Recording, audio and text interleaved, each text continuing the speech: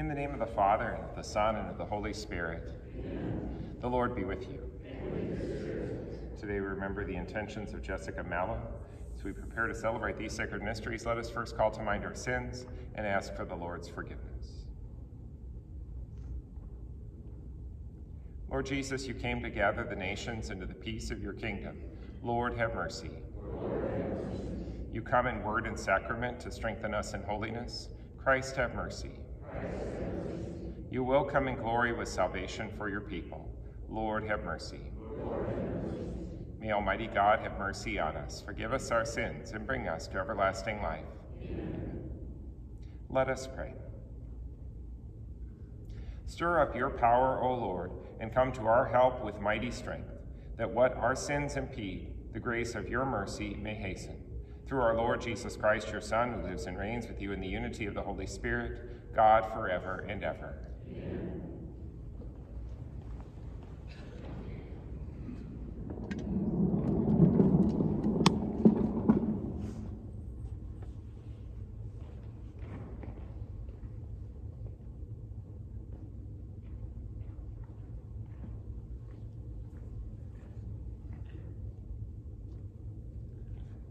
A reading from the book of the prophet Isaiah.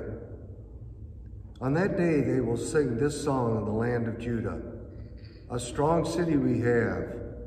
He sets up walls and ramparts to protect us.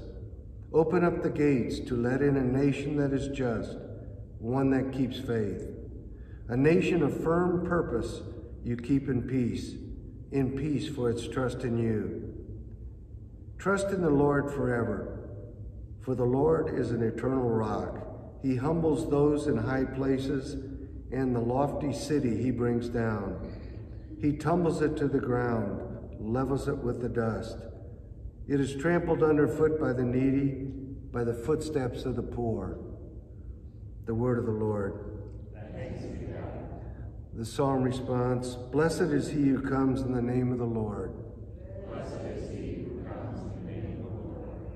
Give thanks to the Lord, for he is good, for his mercy endures forever. It is better to take refuge in the Lord than to trust in man. It is better to take refuge in the Lord than to trust in princes. Blessed is he who comes in the name of the Lord. Open to me the gates of justice. I will enter them and give thanks to the Lord. This gate is the Lord's, the just shall enter it. I will give thanks to you, for you have answered me and have been my Savior. Blessed is he who comes in the name of the Lord. O Lord, grant salvation. O Lord, grant prosperity. Blessed is he who comes in the name of the Lord. We bless you from the house of the Lord. The Lord is God, and he has given us light. Blessed is he who comes in the name of the Lord.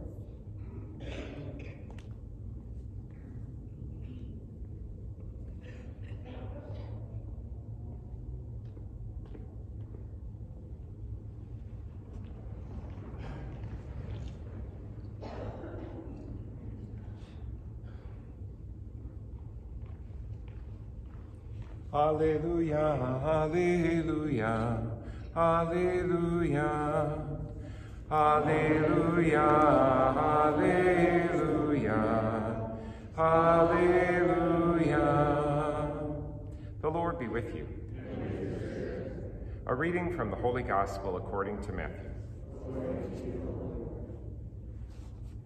Jesus said to his disciples, Not everyone who says to me, Lord, Lord, will enter the kingdom of heaven, but only the one who does the will of my Father in heaven. Everyone who listens to these words of mine and acts on them will be like a wise man who built his house on rock. The rain fell, the floods came, and the winds blew and buffeted the house. Yet it did not collapse. It had been set solidly on rock. And everyone who listens to these words of mine, but does not act on them, will be like a fool who built his house on sand. The rain fell, the floods came, and the winds blew and buffeted the house, and it collapsed and was completely ruined. The Gospel of the Lord. Praise to you, Lord Jesus Christ. The First of all, score yourself bonus points for coming today at 7 o'clock and not at 9. Okay, so there was a mistake in the bulletin, and the Thanksgiving schedule somehow got repeated. So today's Mass is at 7. Yes, it's 7 o'clock, not 9 o'clock. And tomorrow's Mass is at 7 o'clock, not 8 o'clock. So just a little word to the wise there. In the readings that we have today, we jump ahead in Isaiah all the way up to chapter 26, and there's a whole series of oracles that talk about things that will happen in the days that are to come, as Isaiah is prophesying to all the different countries that surround Israel. So from chapters 12 on, and there's all sorts of things that will come, and even times of exile. And then by the time we get to chapters 25 and 26, where we are today, we're now getting some signs of hope as we see the Lord's intervention. That the Lord comes to restore the people, he comes to renew the covenant, and it's described here in this reading as the creation of a strong city. We have a strong city with strong walls and ramparts to protect us, and so let in a nation that is just. And so that solidly built city, so thinking of Mount Zion, thinking of the city of Jerusalem, this is meant in a very prophetic sense to be a source of strength. And what is the source of that strength? It is the Lord himself. It's the Lord who intervenes. In fact, by reading all those preceding chapters, we actually see how vain are the efforts of those who do their own work apart from the Lord. That work is always brought to naught. It's only when they come to the Lord that we see the strength of the city that becomes something in which the people can put their trust, and they can trust it forever. He humbles those who exalt themselves, but instead then that lofty city is brought down, but not so for the Lord's city. And, turning the page, we then turn to the gospel. It seems to me that this almost seems to be a contradiction. It seems like we have almost an opposite message, and listen to it in this way. Not everyone who says, Lord, Lord, meaning we just call upon the Lord, Lord, you do it for us. The Lord will take care of everything. We don't have to do a thing. So rather than saying that, instead, we should be like those who build our house solidly on rock, meaning it's up to us to make sure that we put into practice these things in order to build that solid foundation and to have a strong house with strong walls that will withstand that effort. Now, why do I say that this seems to be a contradiction? Isaiah says, whose city is it? Who built the walls? Who did the work? The Lord did the work. The gospel says that we need to build on a solid foundation. So who does the work? Then we're responsible for doing the work. And in fact, if all we do is we say, Lord, Lord, you do it for us, the gospel condemns that. He says, if you don't actually engage in that work yourself, if you're not the one listening to his word and putting it into practice and building that solid foundation, building your structure on a solid foundation, then that will be wiped out. So whose job is it? Is it the Lord's job to do that? Is he the one that builds the city? Is it our job? Is it our job to build that solid house? So which one is it? We have a choice that is put before us. I think that in the Advent season, one of the things that we are always focused on and preparing for is Jesus' birth, which is the mystery of the incarnation. And what is that? It is the mystery of God becoming man. It is that mystery by which God and man are joined together in the hypostatic union in the person of Jesus Christ. When we talk about the church, we say the church is divine and human. And it's difficult to kind of point out, you say, well, here's the human part, here's the divine part, any more than we can look to Jesus. So let me find his human part and his divine part. They always have to work together, and therein is a kind of a mystery. So I think the answer between this supposed contradiction is really, the answer is both. So it is both God's initiative and it is our initiative when we cooperate with the Lord. So who gets welcomed into the city God has prepared? It's a nation that is just, faithful, and humble. And those are important characteristics that we need to take to heart as Isaiah encourages us. And when we do our part and we build up our house on that foundation, where'd the foundation come from? The foundation is the one that God gives us because it is built on that solid foundation of the words of Jesus Christ. Everyone who listens to my words and acts on them is like a man who built his house on rock. So the word of God is a solid foundation. So it's both human and divine. It's both a combination of our good efforts, but always done in the name of the Lord, and always putting our trust that the Lord is the one who ultimately blesses that work. Sometimes it's kind of a little hard in a practical circumstance to wrap our mind around that. He says, is this God's initiative or my initiative, or how is this brought about? When we get to specific cases and we think especially about specific challenges, that can be kind of a little difficult thing to think through and to come to understand. But the fact that it is a cooperation or a union of both God's efforts and our efforts is, I think, an important lesson that this Advent season always pushes us toward. So we look to the coming of our Savior, who ultimately brings us the gift of salvation. Let us do our part in building up that kingdom and preparing the way for the coming of the Messiah.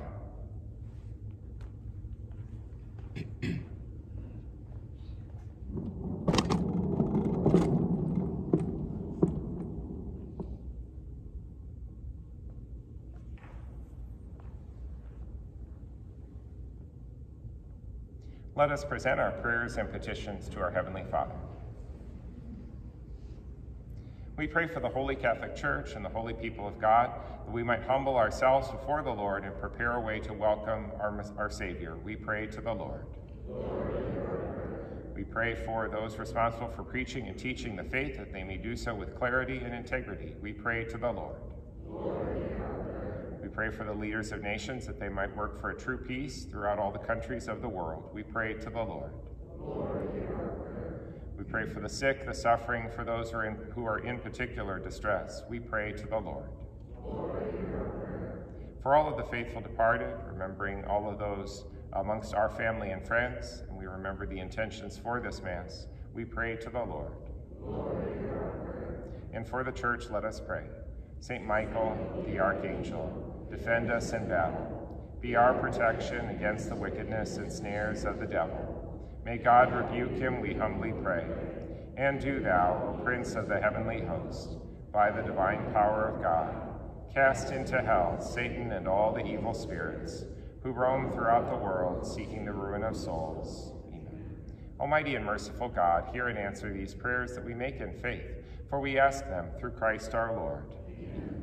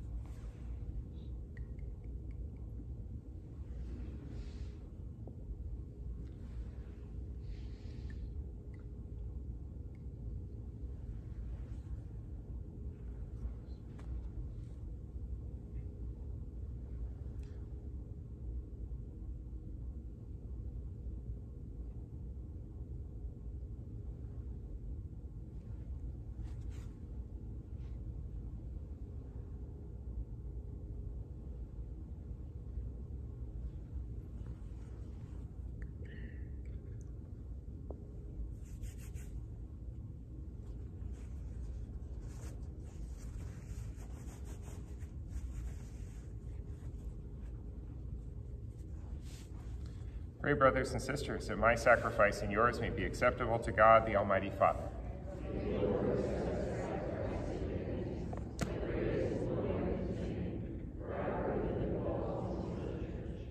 Accept, we pray, O Lord, these offerings we make, gathered from among your gifts to us, and may what you grant us to celebrate devoutly here below gain for us the prize of eternal redemption, through Christ our Lord. Amen. The Lord be with you. Lift up your hearts. Let us give thanks to the Lord our God. It is truly right and just, our duty and our salvation, always and everywhere to give you thanks, Lord, Holy Father, Almighty and eternal God, through Christ our Lord. For he assumed at his first coming the lowliness of human flesh, and so fulfilled the design you formed long ago, and opened for us the way to eternal salvation, that when he comes again in glory and majesty and all is at last made manifest, we who watch for that day may inherit the great promise in which now we dare to hope. And so with angels and archangels, with thrones and dominions, and with all the hosts and powers of heaven, we sing the hymn of your glory as without end. We acclaim, Holy, holy, holy, Lord God of hosts, heaven and earth are full of your glory. Hosanna in the highest. Blessed is he who comes in the name of the Lord. Hosanna in the highest.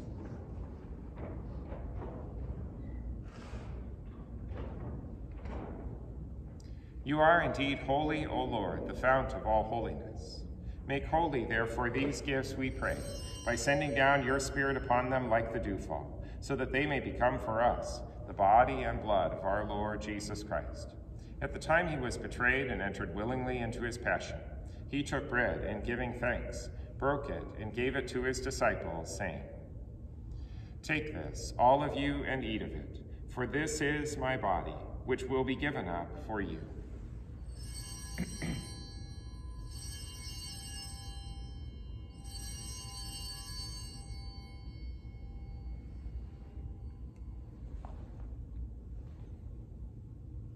In a similar way, when supper was ended, he took the chalice, and once more giving thanks, he gave it to his disciples, saying, Take this, all of you, and drink from it, for this is the chalice of my blood, the blood of the new and eternal covenant, which will be poured out for you and for many for the forgiveness of sins. Do this in memory of me.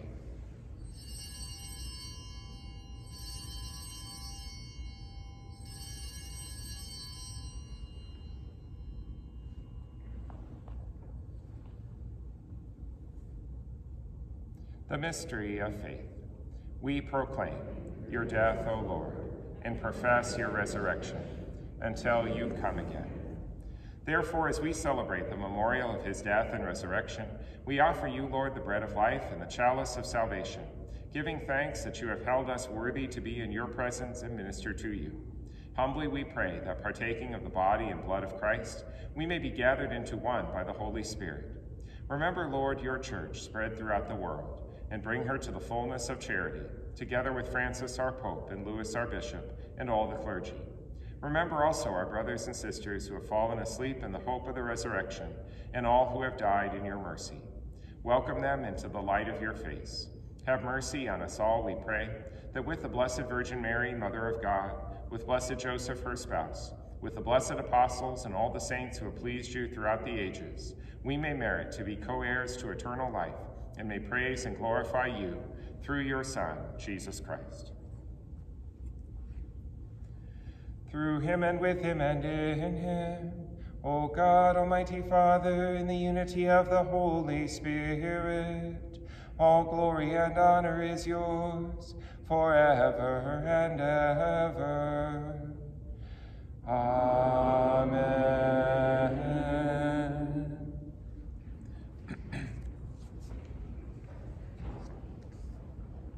At the Savior's command, informed by divine teaching, we dare to say, Our Father, who art in heaven, hallowed be thy name. Thy kingdom come, thy will be done, on earth as it is in heaven. Give us this day our daily bread, and forgive us our trespasses, as we forgive those who trespass against us. And lead us not into temptation, but deliver us from evil. Deliver us, Lord, we pray, from every evil. Graciously grant peace in our days, that by the help of your mercy we may be always free from sin and safe from all distress, as we await the blessed hope and the coming of our Savior, Jesus Christ. Lord Jesus Christ, who said to your apostles, Peace I leave you, my peace I give you. Look not on our sins, but on the faith of your church, and graciously grant her peace and unity in accordance with your will, who live and reign forever and ever. Amen. The peace of the Lord be with you always. Amen. Let us offer each other the sign of peace.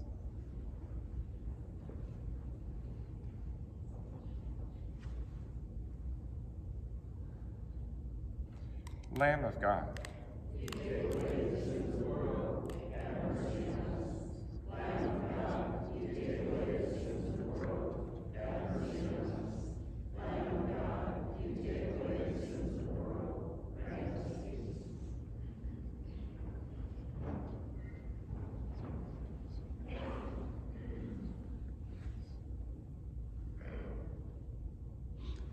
Behold the Lamb of God. Behold him who takes away the sins of the world. Blessed are those called to the supper of the Lamb. Lord, I am not worthy that you should enter under my roof, but only say the word, and my soul shall be healed.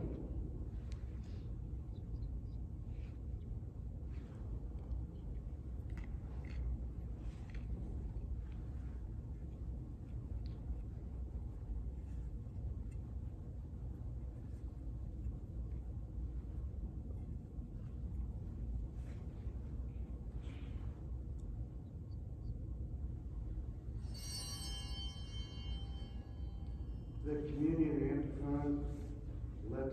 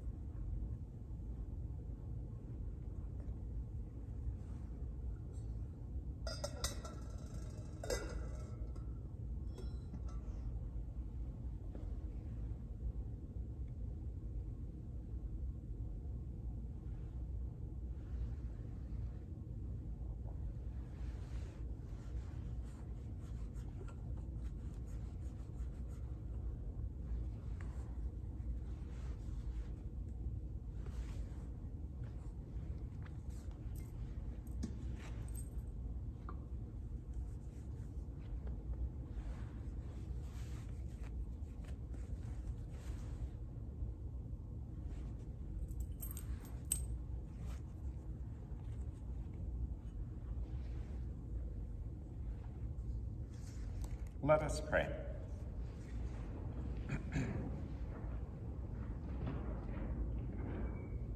May these mysteries, O Lord, in which we have participated, profit us, we pray, for even now as we walk amid passing things, you teach us by them to love the things of heaven and to hold fast to what endures. Through Christ our Lord. Amen. Tomorrow is our First Friday, and just following both the online signups and the signups in the narthex, I think there's just 2 half hours where there's a gap. It's 4 and 4:30 or something. It's right in that time frame. I think everything else has been filled in, but I just draw that to your attention. So we'll see you tomorrow morning at 7, not at 8. Okay, so 7 o'clock morning mass, and then adoration throughout the day. And we appreciate everyone's help just in filling in as we spend time before our Lord. And we pray, Hail Mary, full of grace, the Lord is with thee. Blessed art thou among women, and blessed is the fruit of thy womb, Jesus. Holy Mary, Mother of God, pray for us sinners, now and at the hour of our death. Amen. The Lord be with you. May Almighty God bless you, the Father, and the Son, and the Holy Spirit. Amen. Go forth, the Mass is ended. Thanks be to God.